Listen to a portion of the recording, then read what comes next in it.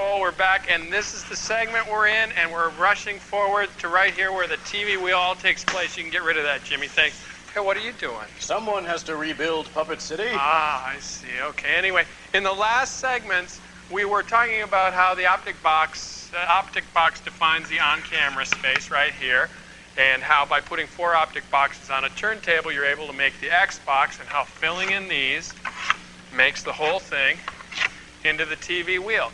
But one of our biggest discoveries was beyond this space, the camera shoots through here into an area we called the deep focus zone. And we were able to come up with some pretty neat in-camera optical effects. Anyway, here's some footage from the X box that shows a segment we call Japanese miniature golf.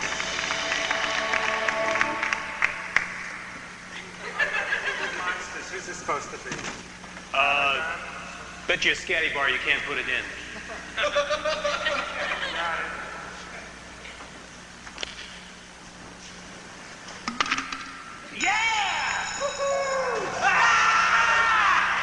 right, you kind of get the point. Anyway, the test was so successful that we decided to build a whole miniature golf course in the TV wheel, which you'll see in a second. That is just fantastic, Joel. And now let's hear from our project group leader, Rich White.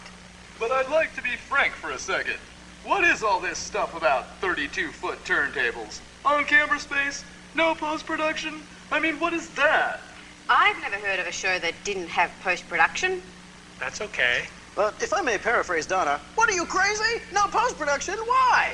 For presence. Presents?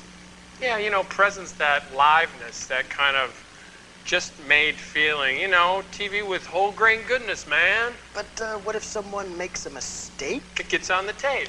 Guys, I'm just getting more and more nervous about this. Can't you just add a little post-production, please? Well, actually, the Xbox you're about to see does have like about a second of post-production. I'm sure we're all very relieved. What is it? Well, actually, the TV wheel was originally made for HBO, which has some different rules about language, so we had to beep a word out. Well, I'm sorry to hear you've had a production that uses coarse language, but I'm happy to hear you're using post-production to cover it all up. Thanks. This is how a traditional production works. You see, we got about 3 cameras taping this fella here. It goes into the edit bay where they decide on that, run it through graphics, music, sound. Sometimes they've even put in laugh track, and then it goes on tape and then gets into your TV. However, with the TV wheel, that's all different. All you have is one line that goes into a tape deck, and from the tape deck into your TV. It's that simple. Totally bypassing the entire post-production process. Except for one beep. Exactly. I'm hip. Hi, everybody. It looks like I finally got the puppets calmed down, and it's time to watch the TV wheel. Thanks for hanging with us.